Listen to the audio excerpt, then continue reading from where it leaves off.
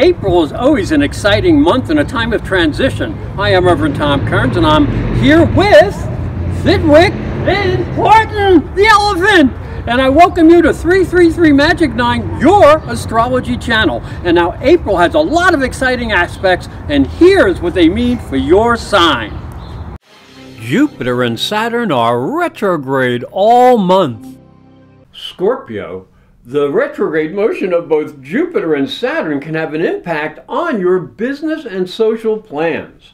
Jupiter is retrograde in your 11th house and asks you to review how you have interacted with social groups. New people can bring new opportunities, but you should make sure they fit with your aspirations.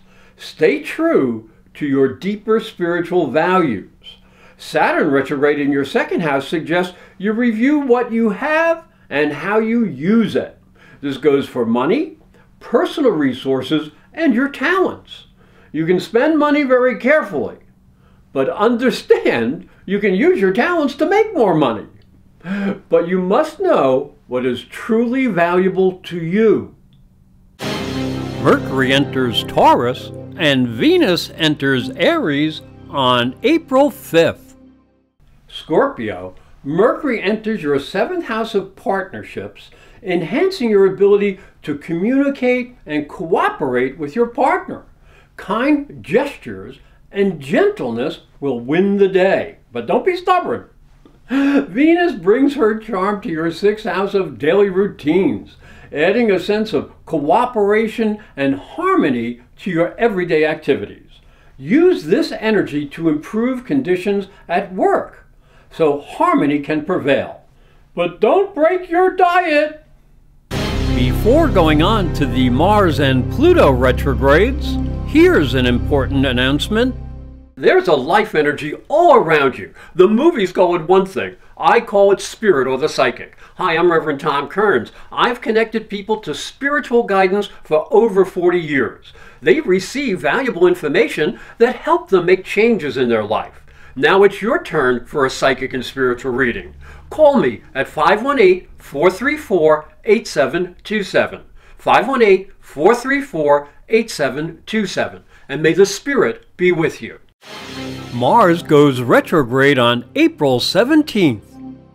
Scorpio, Mars is retrograde in your 2nd house of personal resources and money.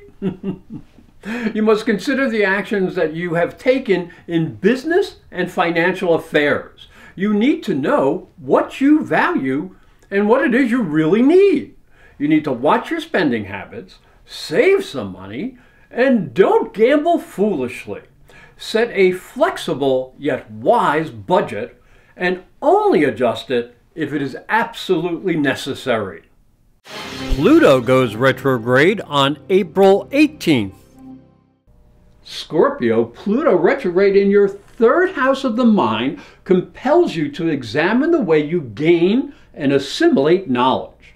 You need to understand how you learn and what really catches your intellectual interest.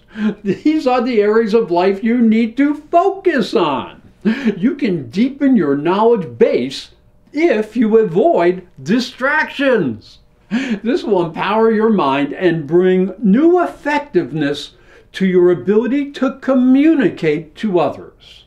I'd like to thank you for watching. I'd like to thank you for listening. These are just general predictions based on your sun sign. If you'd like more accurate information based on your time, date, and place of birth, go to my website, professorastrology.com. Go to the readings page, and there you'll find information on how to get a chart based on your information, and it'll be more accurate to you.